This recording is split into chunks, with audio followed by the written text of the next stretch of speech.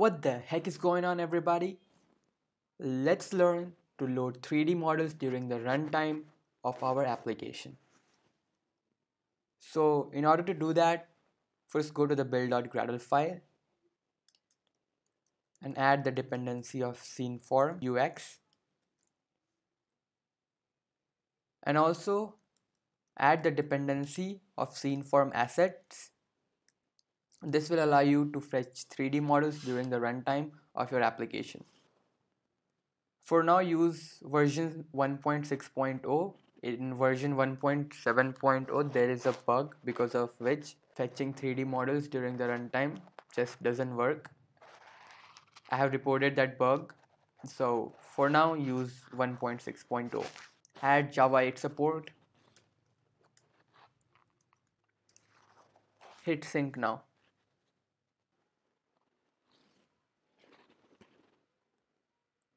Go to the manifests file. Add internet permission. Add camera permission. And declare feature camera. Add metadata. Now go to activity main.xml file. Add a fragment. Set with an id to match parent. Give this an id AR fragment. And name com Google AR Sceneform UX AR fragment. Go to main activity.java. Create an object of AR fragment.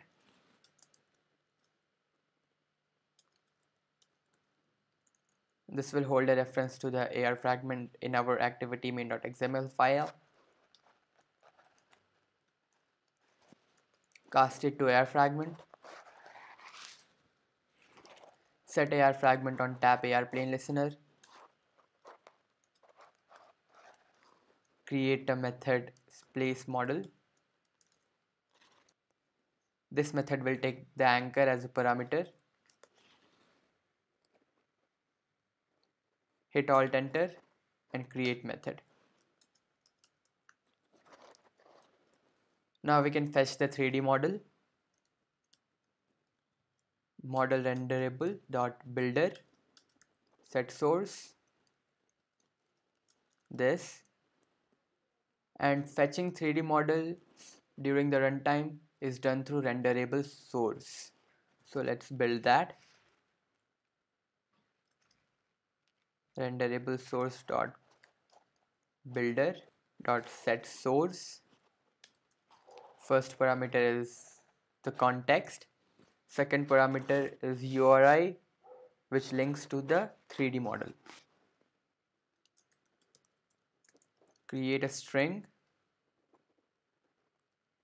asset 3D. This string will hold the link to our 3D model. We will pass the required link later. For now, just pass asset 3D. And the last parameter is the type of our 3D model. So in Sceneform, you can fetch two types of 3D models during the runtime. The first is gltf models and the second is glb models. So for this example, we will be using gltf model.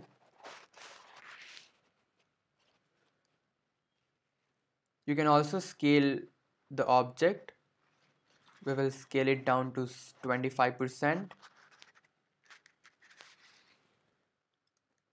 and set recenter mode to root.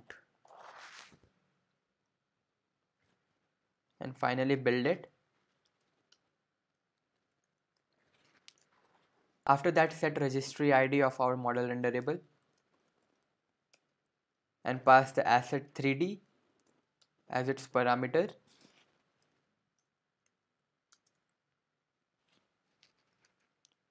And then build it. After that, accept the model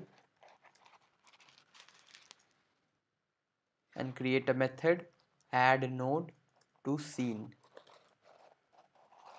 Pass model renderable and the anchor in this function.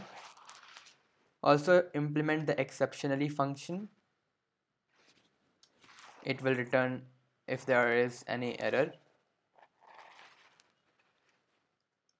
Okay, so if there is any error, then we will display it through an alert dialog.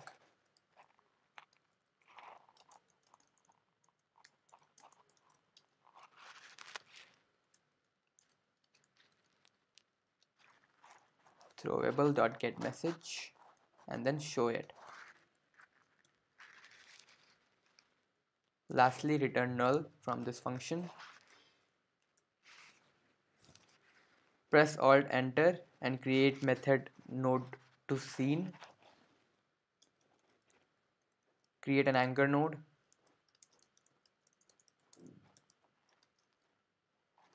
On the given anchor, set its renderable to the renderable we fetched. And lastly, add this to the scene. And go to the manifest file, and inside the application tag, add uses clear text traffic to true. Now, if you are testing this app on Android 9, then this must be set to true because by default it is set to false.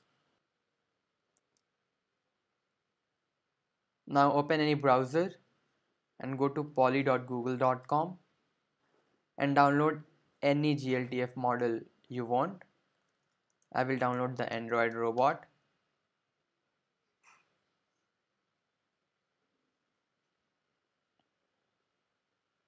Download the gltf file.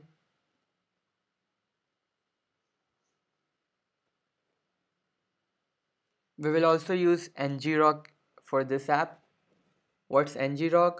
Well, ngrok lets you create secure tunnels to the localhost. So it will provide a link to the localhost and all the files on the localhost will be accessible from anywhere in the world.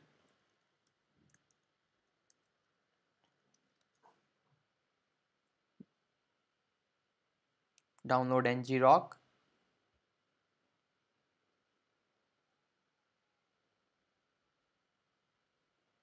You will also need an Apache server running on your device. So I will be using XAMPP.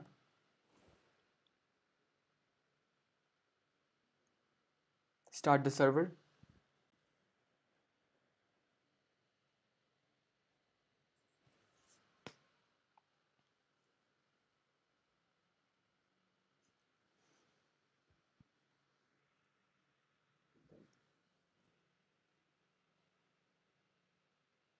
Fucking absurd.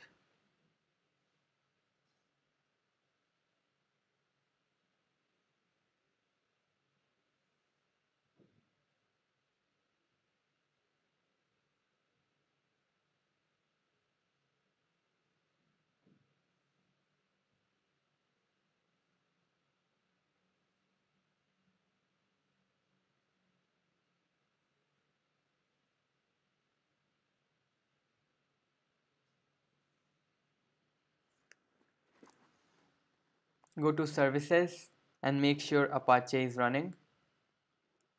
Go to network and enable port 8080 to 80.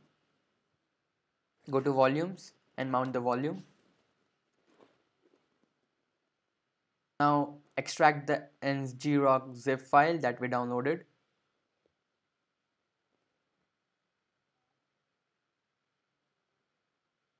Unzip.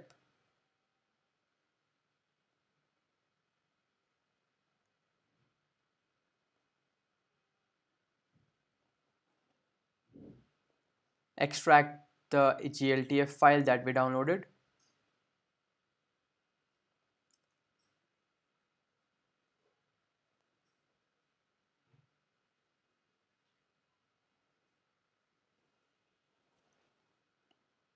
Copy these three files and paste them in the htdocs folder.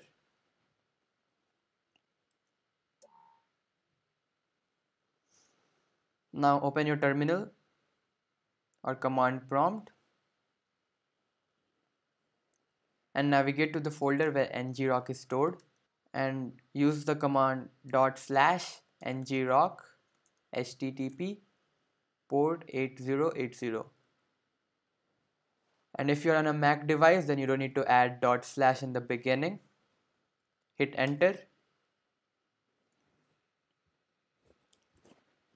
This link will direct to the local host. You can check that. Enter the link in the browser and this should take us to the XAMPP page. Okay, so this works. So copy this link and go to main activity.java file, paste it in here and put a / and then the name of our gltf file, that is andy.gltf. Now we can test it.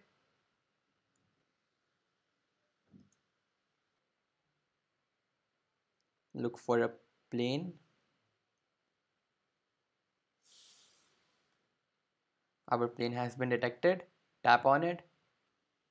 You can see the files are being fetched